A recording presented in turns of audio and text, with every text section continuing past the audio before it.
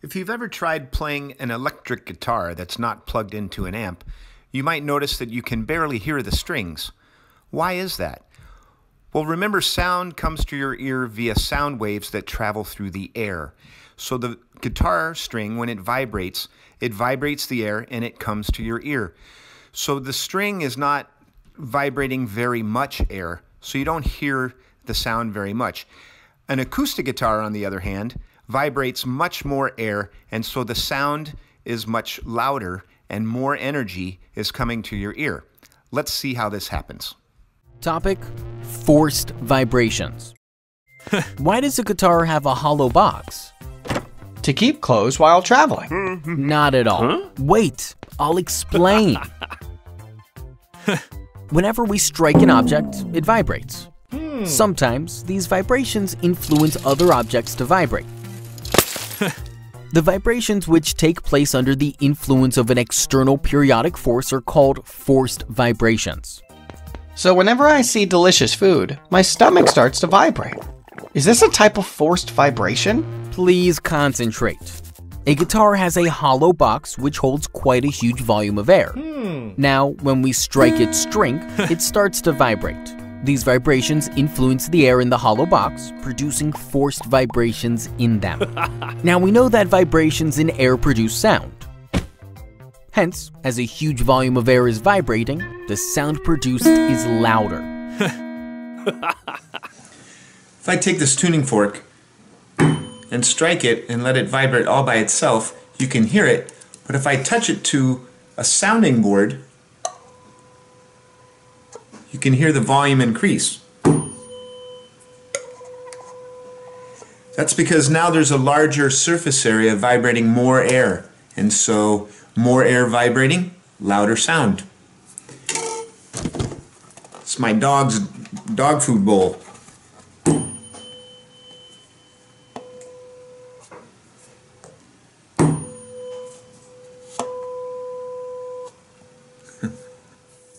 If you've ever used a music box, this uses the same principle of vibrating more air to create a louder sound. Let's click here to find out.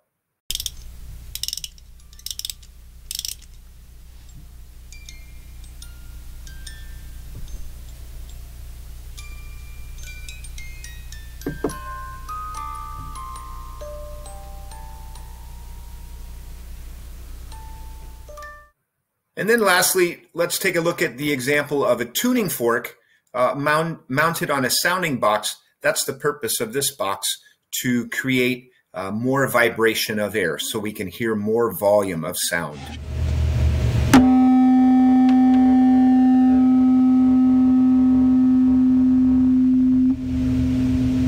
Another vocabulary word that you'll want to become familiar with is natural frequency. What is that? If you set something into vibration, it's going to vibrate at what's called its natural frequency. That's the frequency that it just wants to vibrate at. For example, I have two different springs here. If I hang equal weights on them and let them oscillate, you can see one of them oscillates at a different frequency. That's the natural frequency for that spring and mass, and this is the natural frequency for this spring and mass. Just like these different size tuning forks, that's the natural frequency for that tuning fork, and that's the natural frequency for that smaller tuning fork. And yet a different size tuning fork has a different natural frequency. This wine glass, that's its natural frequency. What if we applied a forced vibration to an object and it just so happened that the forced vibration matched its natural frequency? What do you think would happen?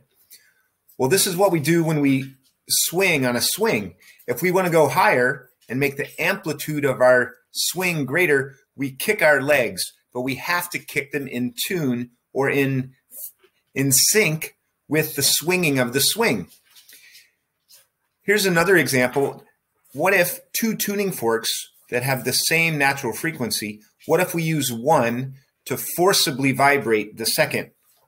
Let's see a demonstration of what happens.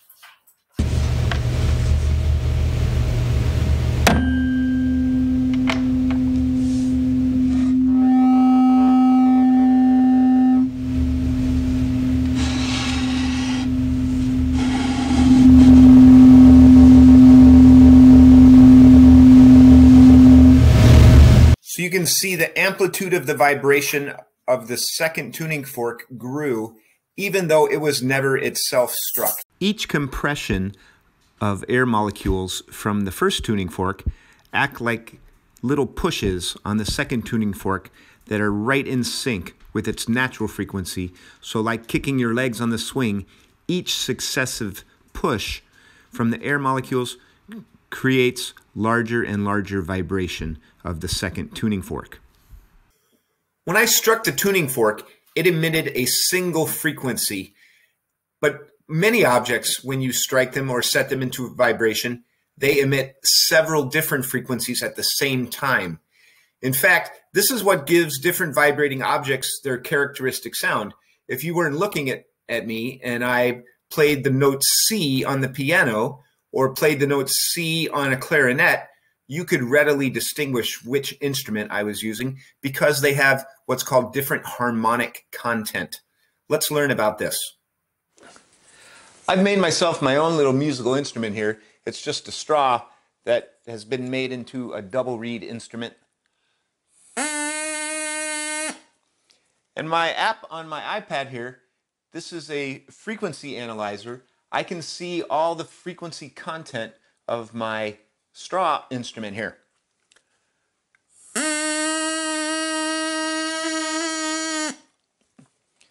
There we go. I captured the frame, and you can see right here the fundamental frequency. That's the lowest one, and the largest one. That's about 260 hertz. There's many other frequencies happening at the same time, however. Here is that fundamental frequency of the straw. You see it's about 260 hertz on my logarithmic scale here, and it is also the one with the largest magnitude. So when we say or ask ourselves, what note is that? This is what we're responding to. This is the note that we hear. All these other frequencies are there just giving it its characteristic sound. On my laptop here, I have a website called Online Tone Generator. So I can dial in the frequency and I can play the frequency that I want to hear. So my iPad app told me that my straw instrument was had a fundamental frequency of 260 hertz. So I'm going to play 260 hertz with the Online Tone Generator here.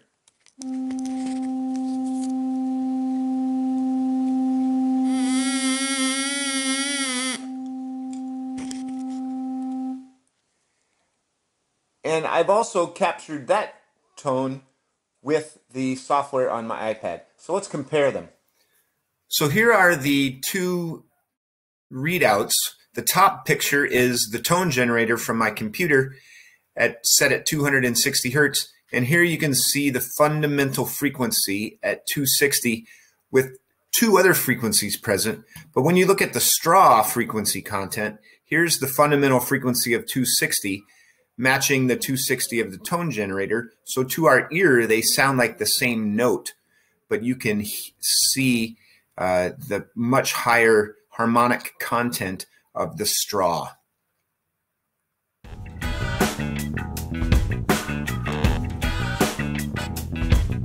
Hey, what's up? It's Wick for Wikimedia Tutorials, and today I'm going to talk about harmonics.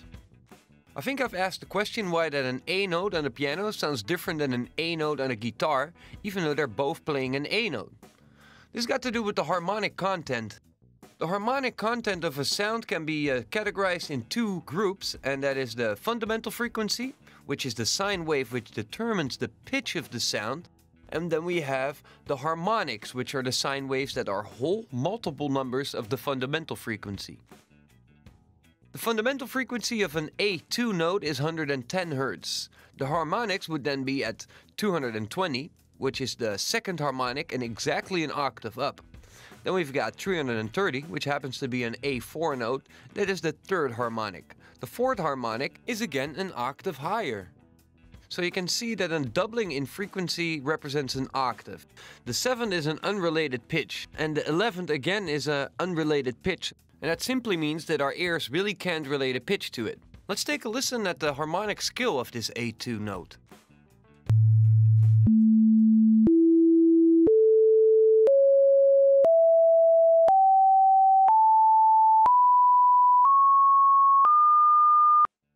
So in this project, I'm going to take a look at the fundamental frequency, and I'm going to take a look at the instrument sound, and I'm going to compare that with a frequency analyzer so you can see the harmonics.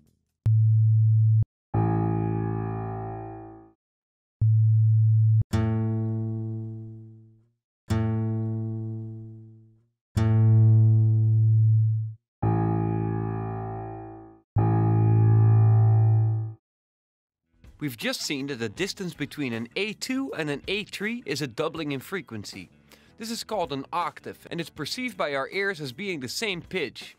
So an A2 is at 110 Hz, an A3 is at 220, an A4 is at 440, and an A5 is at 880 Hz.